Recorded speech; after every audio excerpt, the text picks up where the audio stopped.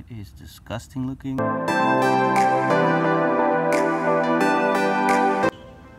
What's good, YouTube? Today we're back with a little bit of updates for the tadpoles. And so we are actually seeing a lot of little froglets around, and it's crazy how fast they became little frogs. So I figured I'd show you guys how they look now that they're little froglets, and we're gonna be releasing them soon. Now, as the weeks followed from the first video, I encountered a little monster. It was quite disgusting once I found it, and I have kept it on the side. But let me show you what it is first. So I was looking through my old video, my latest video, I mean, and I saw this little creature in the video along the tadpoles that was eating a worm, and I was like, what the heck is that? I didn't realize it was there until I saw the video. But I went out to look for it in the tadpoles cage, and I realized there's way less tadpoles, and I'm like, oh my gosh, what if this thing started eating tadpoles? And I freaking found a demigorgon. This right here is what I found, and that tadpole that's missing a tail was being eaten when I found him. It was gorging on that, and this thing has grown like 5 times the size it was in the video. It's been like a week and this thing is already this big. Isn't that insane? And it's gorging on my tadpoles. You can see that poor little thing is probably gonna die. Here's a better view of him. It is disgusting looking. The stuff of nightmares. And when he eats, God, it's gross. He doesn't want to eat in front of me though. Like, I mean, I've seen him eat from far away, but once I get close, he stops eating and like does that. Now that that fluke has been taken out of the way, this is the tadpoles that we have left. And like I said in the first video, we have different species. Now it's confirmed. And we have also different stages of life. It looks like there's some that have the legs, some that are froglets already, and some that are still too small to develop any limb. But these are the ones we have left after that demigorgon ate everything in its path. So thankfully there's still quite a few left, but it definitely took a toll on the number that we had in here. As for the tadpoles, this is one of the things I fed these guys.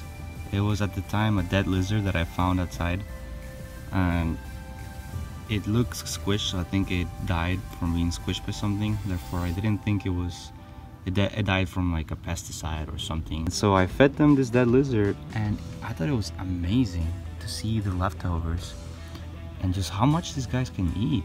Like, look at that. That's a little cranium. That is a hip and a spine, and these guys were able to eat it. So their diet consisted of many things like that.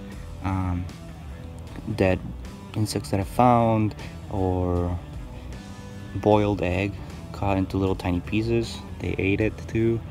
They ate boiled lettuce. We gave them many different things, and they really liked all of it. All of them did good, and I think that keeping them varied like that was really healthy for them. Maybe that's why they grew so fast. I kind of moved around the setup so that there would be more of a hiding spot here, because it was facing the light and it would have not been much of a hide. And so if we look closely, there he is. So that's kind of what all of the other froglets look like, except for one, which has a lot of spots, and it looks really different from this guy. So I think we have different species. I think it's safe to say most of them are tree frogs though. They look like tree frogs to me. And there's a lot of tree frogs here in Florida, so whoop. Like I mentioned in the first video, we want to make sure that these guys have a chance at life. So we'll be releasing them soon. And we might wait for a lot more to become froglets. But we'll be releasing them, and we will be you know, ending our little experiment. So it looks like it's about to storm, so it is the perfect time to release these guys. As you can see, right there is a huge lake. So this is the perfect area, especially because there is already so many little tree frogs around here. So yeah, this is what I captured all these guys for. Be free. I think it's cute. Oh, Gonzo.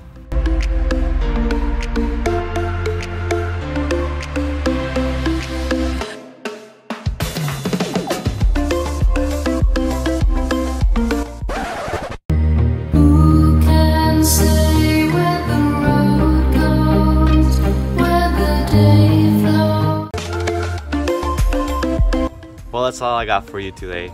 Thank you so much for watching. If you enjoyed the video, please leave a like down below. It really helps me know what kind of stuff you guys like and what you don't. If you also like the stuff that I do and you want to see more of this, please subscribe. It really helps out as well. If you have any suggestions or comments, please leave them in the comments down below. I always check on them, and I thank you so much for watching this video once more. Goodbye.